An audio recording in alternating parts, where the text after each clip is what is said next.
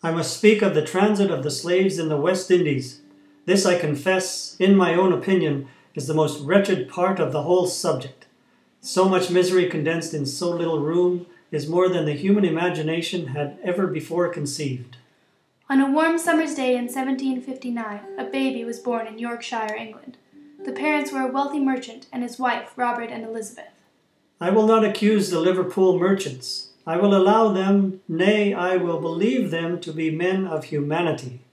The child was small and sickly, often being described as delicate, and had many physical ailments, along with poor eyesight.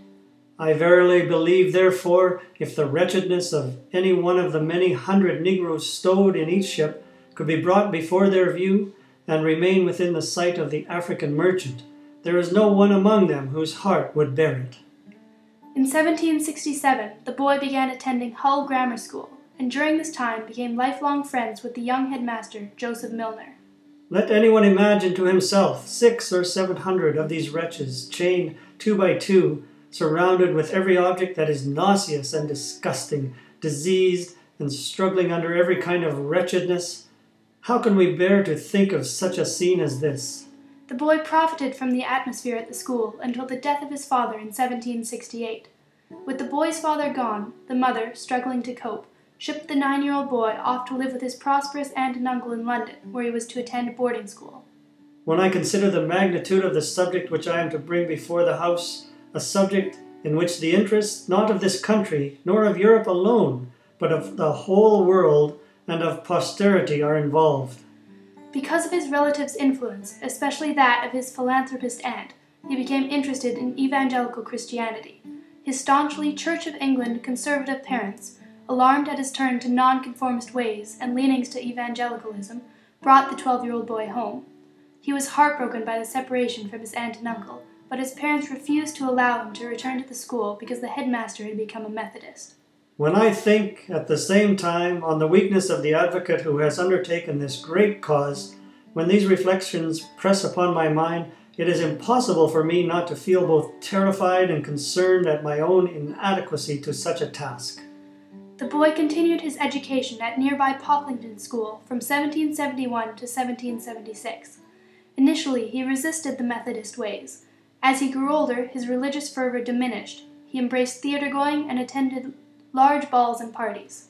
When I turn myself to these thoughts, I take courage. I determine to forget all my other fears, and I march forward with a firmer step in the full assurance that my cause will bear me out. At the age of 17, after the deaths of his grandfather and uncle, the boy began attending St. John's College of Cambridge. Because of the magnificent wealth left to him by his relatives, he was not inclined to apply himself to his studies, and instead immersed himself in the social aspects of college. He pursued a lifestyle of late-night drinking, gambling, cards, and parties, though he found that some of the company he kept under these circumstances to be distasteful and unpleasant.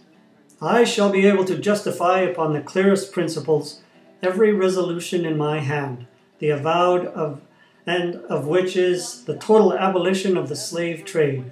I wish exceedingly, in the outset, to guard both myself and the House from entering into the subject with any sort of passion. Witty, generous, and an excellent conversationalist, the boy, now a young man, made many friends, one in particular the future Prime Minister William Pitt, and was popular wherever he went. Despite his frivolous lifestyle, he managed to pass his examinations and was awarded a Bachelor of Arts, and later a Master of Arts. It is not their passions I shall appeal to. I ask only for their cool and impartial reason.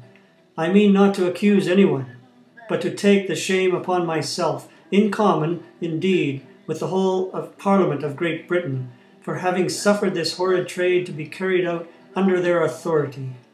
He began his political degree while still at university, encouraged by his friend Pitt to obtain a seat in Parliament. Succeeding after spending tremendous amounts of money, he sat as an independent, resolving to be a no-party man. He was the MP for Yorkshire and had great influence, even over men who did not share his religious views. We are all guilty. We ought to plead guilty. The slaves who are sometimes described as rejoicing at their captivity are so wrung with misery at leaving their country that it is the constant practice to set sail at night, lest they be sensible of their departure. 4 years later, he embarked on a tour of Europe which would change his life forever. The situation of the slaves has been described by Mr. Norris, one of the Liverpool delegates, in a manner which I am sure will convince the House how interest can draw a film across the eyes so thick that total blindness could do no more, and how it is our duty, therefore, to trust not to the reasonings of interested men, or to their way of colouring a transaction. That February, he returned to the United Kingdom to support Pitt's proposals for parliamentary reforms. Following, he continued his travels throughout Europe, all the while reading The Rise and Progress of Religion in the Soul by Philip Doddridge, a leading early 18th century English nonconformist. From here, it is said that William Wilberforce's spiritual journey began.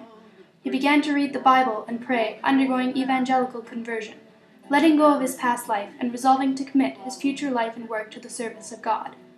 In 1787, he startled his contemporaries by producing a book that contrasted greatly with the commonly prevailing views of Christianity at the time.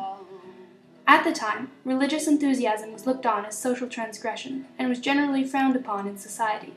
This led him to become what is known as a classical liberal, believing in religious and social freedom and that people should be treated with equal respect.